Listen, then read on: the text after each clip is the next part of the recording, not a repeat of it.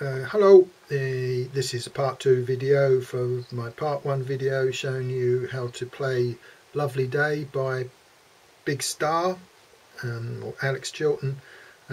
This is the demo version of the song as it came to be known, Stroke It Noel. So I've learnt this from YouTube, from the demo version that's on YouTube. Alex Chilton's playing it on the demo with an acoustic 12 string by the sound of it. I'm using this Rickenbacker 12 string electric to try and simulate the sound, and the guitar is going through a Roland Micro Cube just so you can hear it a bit better, and a capo is on the 2nd fret. This is the tuning, that's standard tuning, so I'll just play each note.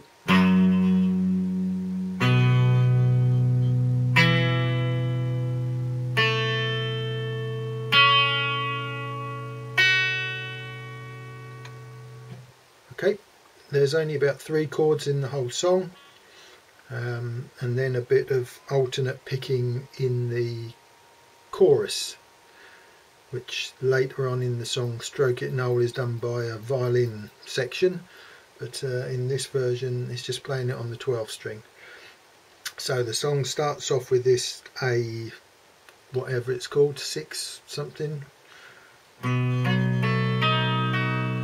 I think he's actually playing this 1st string on the 3rd fret. I'm numbering the frets from the capo on this song, so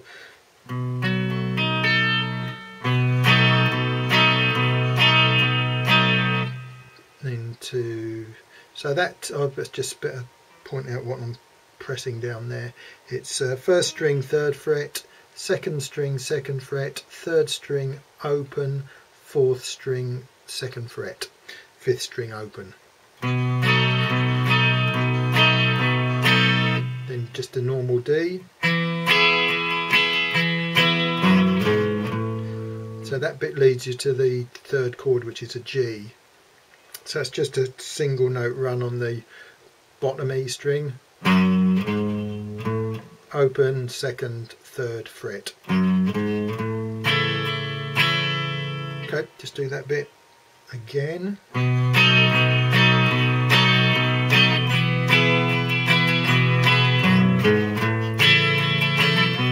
And it repeats that again.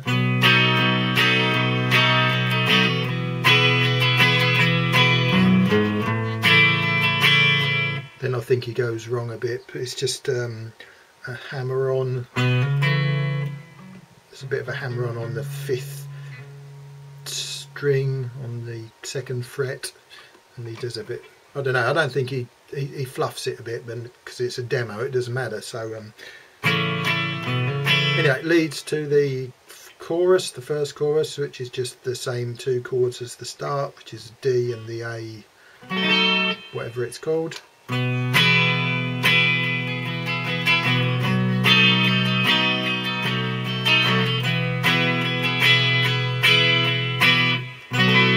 he does that sort of suspended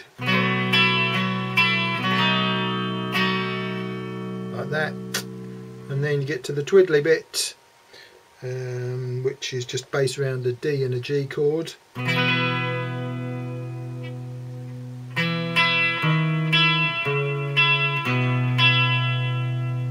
Okay, so there's a descending notes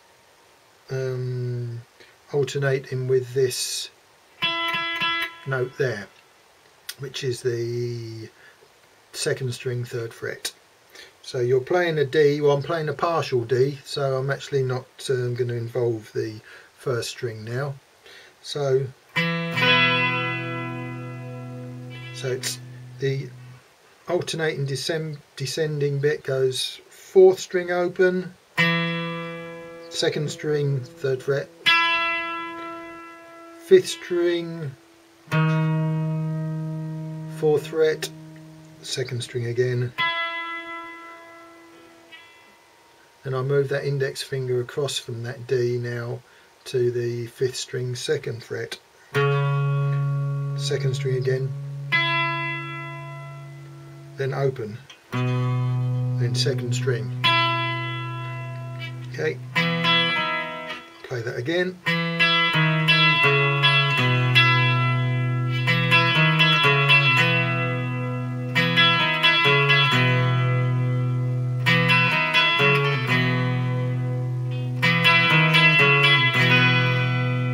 Okay, next chord is G.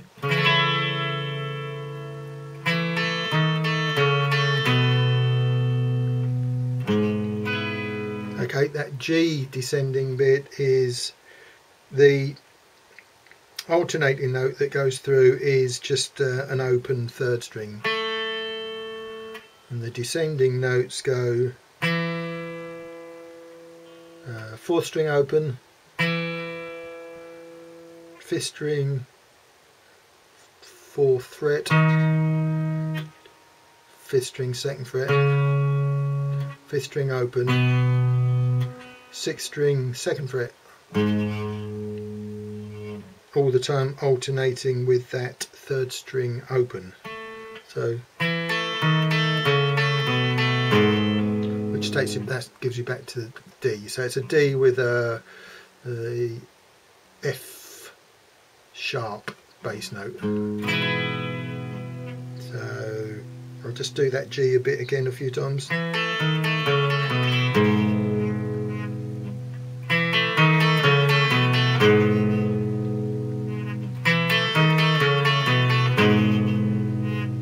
Okay, so then you just combine the two, you get the D and the G bit.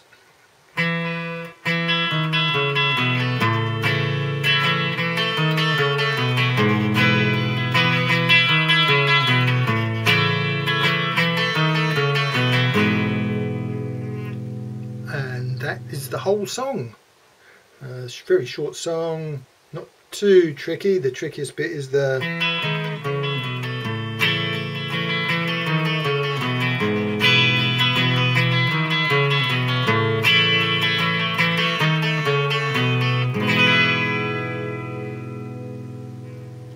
That's it. Hope it helps. Thanks for watching.